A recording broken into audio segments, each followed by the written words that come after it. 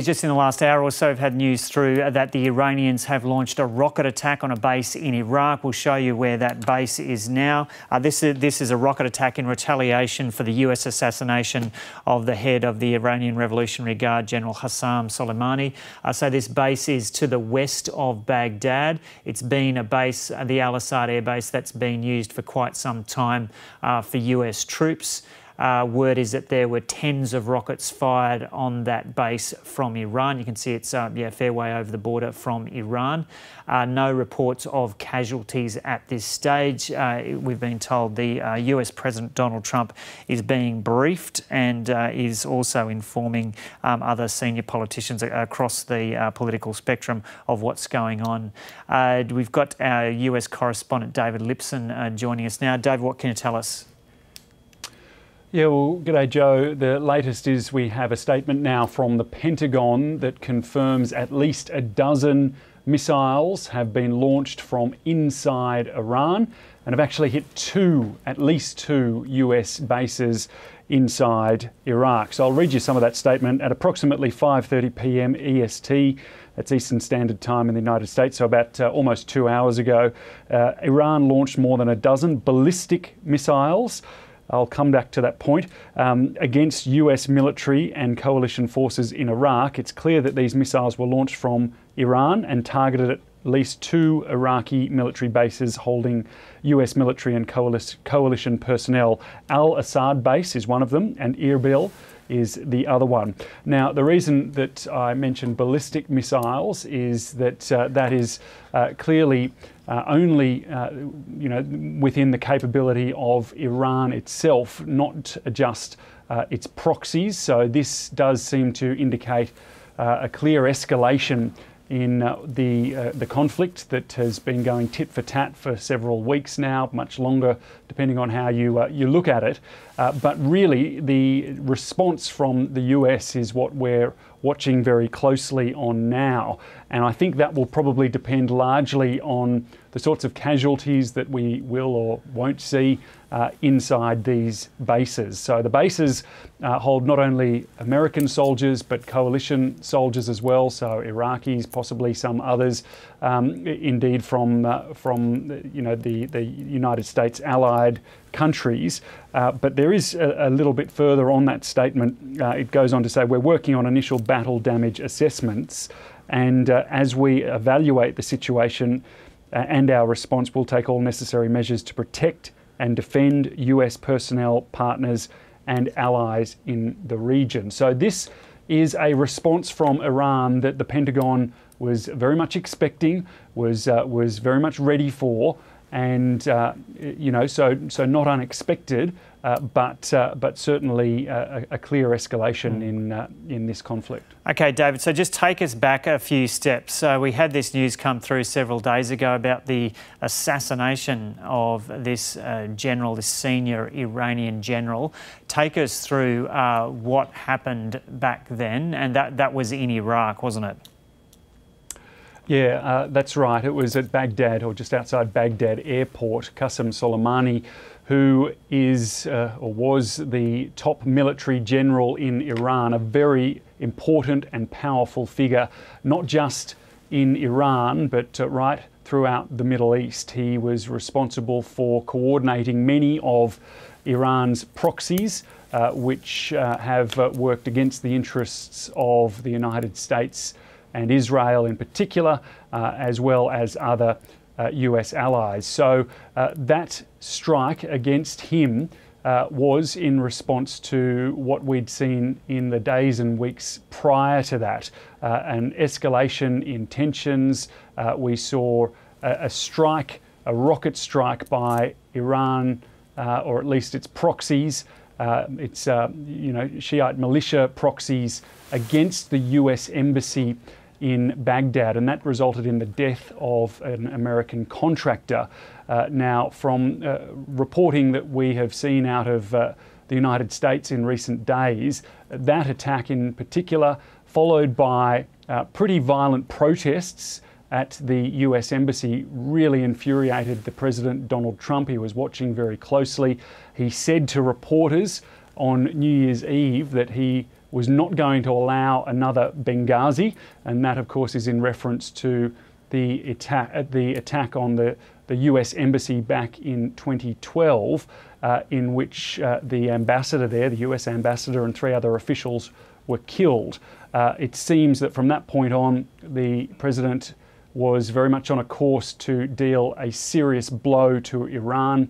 It came as a big shock, not only to Iran, but to the Middle East, and indeed the United States' allies as well. Everyone, it seems, has been scrambling to sort of deal with the repercussions of that strike. And we've seen those enormous protests, those outpourings of grief in Iran and Iraq and elsewhere in the Middle East as to the death of such an important commander. As a result of all of that, that's where this expectation was that Iran was going to retaliate. Iran described the attack on Qasem Soleimani as an act of war, and as such, we have been waiting to see how they would respond. Well, we've seen at least the start of that response. We don't know if this will be the end of it.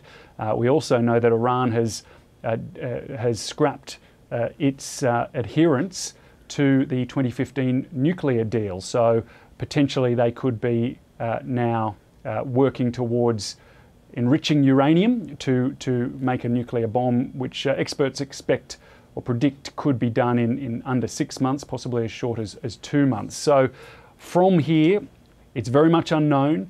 It's very precarious, and indeed the president, we're told, as you mentioned, is watching very closely. We did have a statement from the president's press secretary, Stephanie Grisham, who said, "We are aware of the reports of attacks on US facilities in Iraq.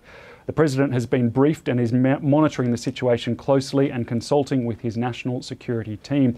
And by the way, there was also a statement that was released by Iran's officials saying, "We warn all allied countries of the US that if attacks are launched from bases in their countries on Iran, they will be the target of military retaliation." So, as I understand it, if there are countries like Iraq, for example, that are hosting the United States, they have to give permission for the United States to retaliate from there. So that is a clear warning from Iran to those nations that, not just Iraq, also Saudi Arabia and no doubt Israel and others as well, that if they get involved, if they allow the United States to retaliate, well, they could become targets too.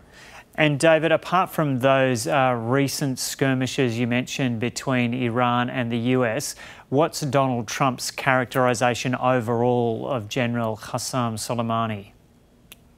Well, today he described him as a monster, and he has, over the last few days and weeks, or certainly the last few days, he has pointed to him as being someone who is not only was not only working against the United States, but was actively responsible for the deaths of tens or hundreds of Americans over the past few decades.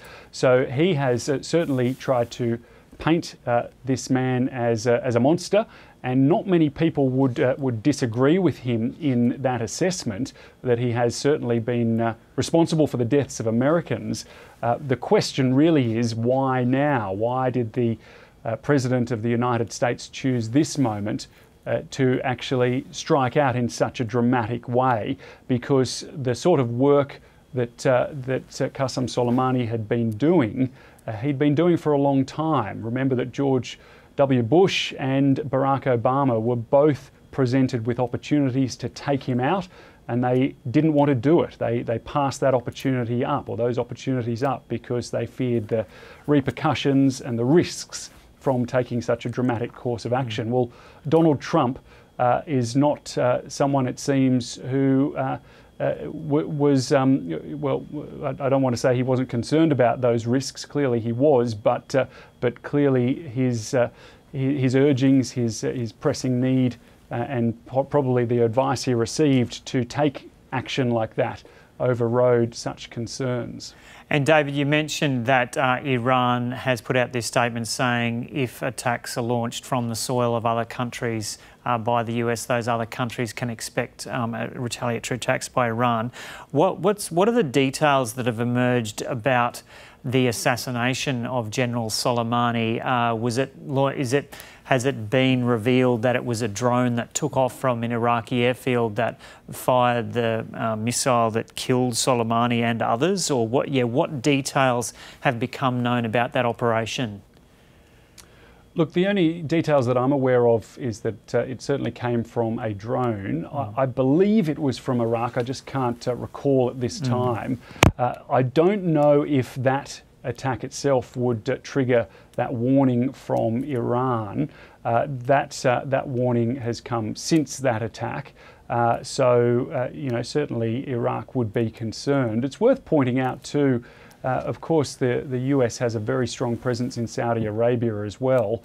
What happened yesterday here in Washington is that the Deputy Defence Minister of Saudi Arabia came for a meeting in the Oval Office with Donald Trump, and unusually that meeting was not publicised by the White House press people.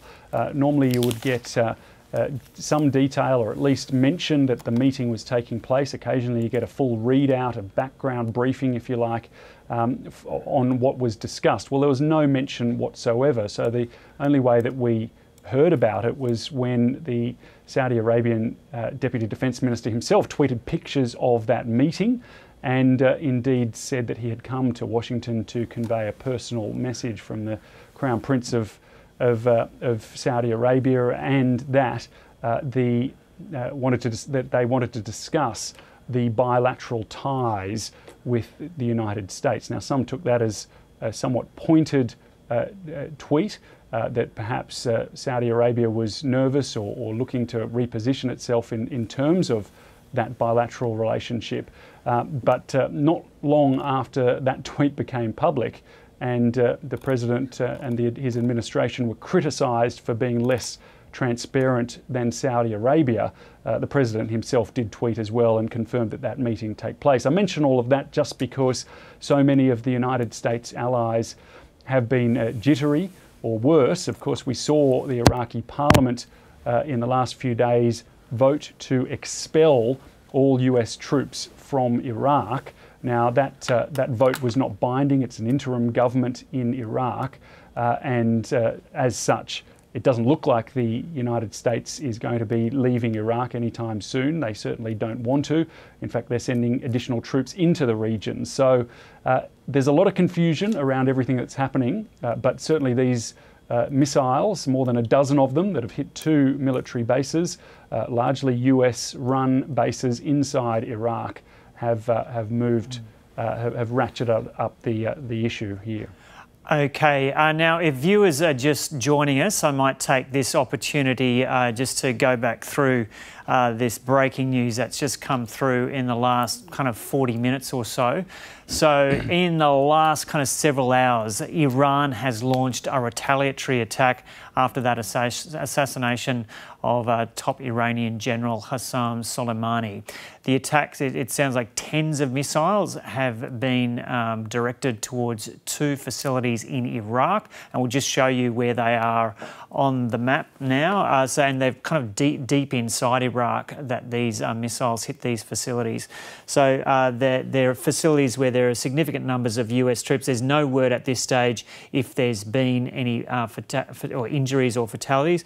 One was at this air base, which is just to the west of Baghdad, the Al-Assad air base, and another air base has been hit. We just heard this from our US correspondent, Dave Lipson. Another air base has been attacked there in the north of the country in Erbil. The White House has put out a statement saying the President is being briefed on what's happened. Of course, we've heard Donald Trump say in the last 24 hours even that there will be a severe response if Iran was to attack US facilities. There's no indication of any US moves at this stage, and Iran has said it would take revenge for the killing of Soleimani, and it has Yeah, so Iran has claimed responsibility of this and said that countries that are hosting US bases where there are attacks on Iranian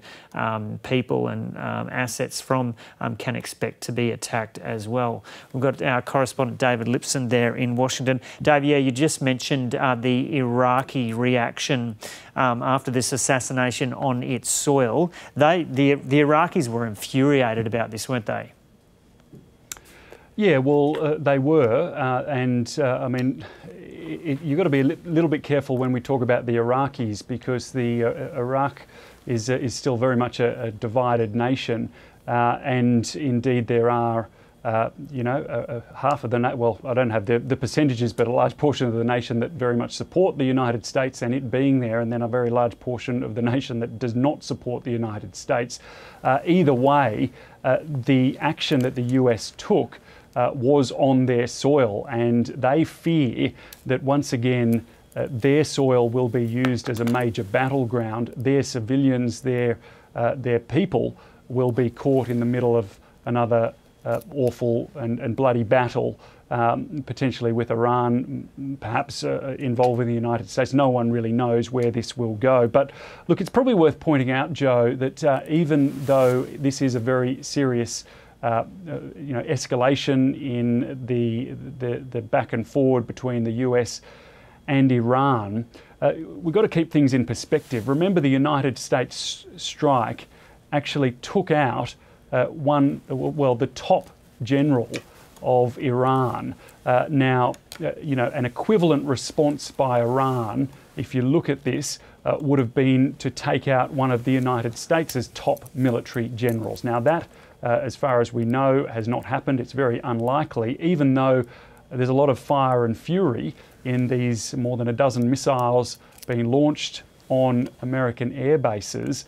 They're pretty big air bases, from my understanding, and it's unlikely that there would be casualties. So this may fit into that threading of the needle that we've heard a lot about in the last few days, that Iran has to undertake, because they need to show a serious response, a serious retaliation, but at the same time they obviously are severely outgunned by the United States, and the US president has shown very clearly that he is not going to take any more American casualties lightly.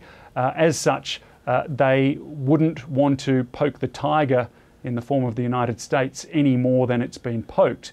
So, in a way, we talked about the ramping up or the opening up of nuclear enrichment happening as one step in that, a show of defiance and force by Iran that they were retaliating in that way. Here we have a much more obvious and dangerous display of force, but not one, as far as we know, that has taken out a top US general. And as I say, that would be very unlikely from these strikes.